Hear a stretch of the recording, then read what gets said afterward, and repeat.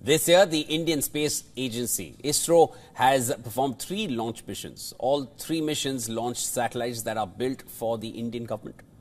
And very soon, ISRO will be launching its only commercial mission of the year, and the customer is ISRO's European counterpart. Here's a report, take a look.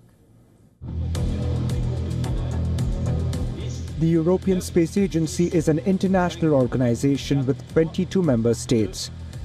It combines the financial and intellectual resources of the European nations to undertake various kinds of space missions.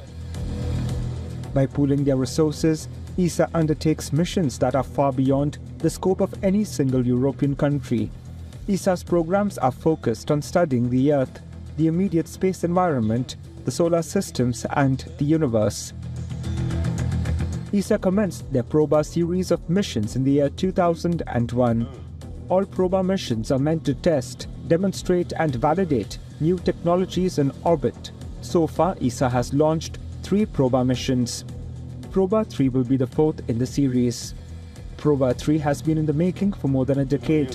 More than 40 European companies have contributed to this mission. According to the European Space Agency, Proba-3 is ESA's and the world's first precision formation flying mission. A pair of satellites will fly together, maintaining a fixed configuration as a large, rigid structure in space to prove formation flying technologies and rendezvous experiments. Proba-3 will study the Sun's corona, or the outermost region of the Sun's atmosphere.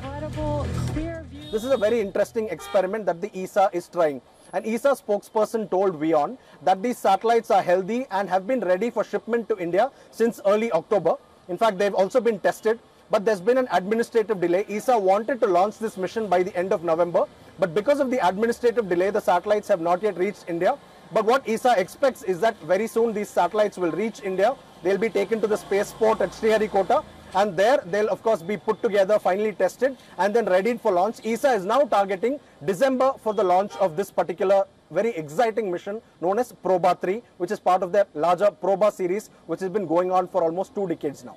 From Chennai, Siddharth MP, WION World is One.